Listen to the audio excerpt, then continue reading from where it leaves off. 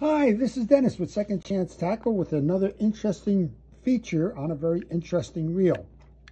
This is an Ocean City inductor reel, and if you'll notice, the line guide is square rather than just laying even with the collector bar.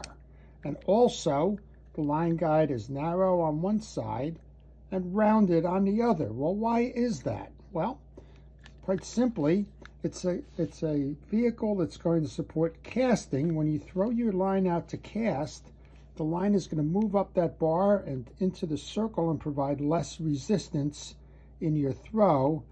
And then as you rotate the pole to go to reel, it's going to go down into traditional slots and gather the line the right way. Very interesting feature, very interesting reel. I hope you've enjoyed that.